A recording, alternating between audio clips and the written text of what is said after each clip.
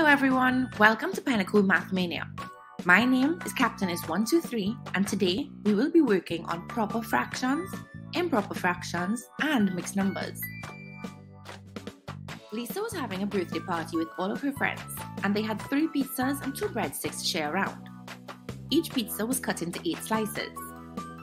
Lisa opened the first box and her friends ate 7 slices in 5 minutes. This means that 7/8 of the pizza was eaten. 7/8 is what we call a proper fraction. A proper fraction is a fraction with the numerator smaller than its denominator. 7 is smaller than 8. A proper fraction is always less than a whole. In this case, there is still 1 slice of pizza left in the box. Therefore, 7/8 is a proper fraction. But what happens if the numerator is bigger?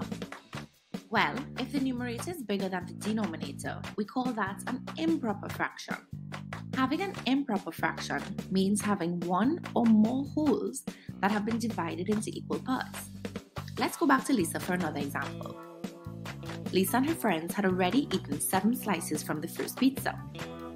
Lisa and her friends came back and ate 7 more slices. Firstly, how many slices in total have they had? 14. Great job!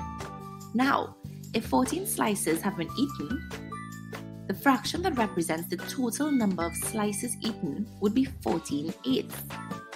14/8 is an improper fraction as the numerator is larger than its denominator. Since there are 8 pieces in a whole pizza, the improper fraction 14/8 means 1 whole pizza of 8 parts and 6 extra parts of a second pizza.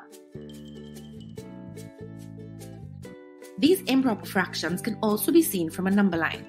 For example, above we can see 2 breadsticks over the number line cut into quarters. Lisa and her friends had taken 7 pieces of the breadsticks.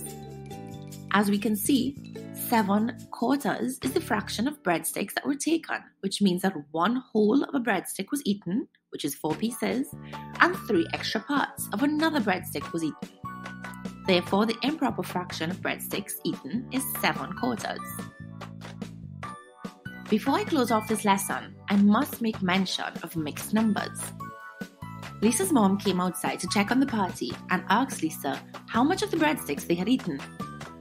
Lisa responded, "Mom, we had 7 quarters of the breadsticks." But Lisa's mom asked, "So how many breadsticks is that?"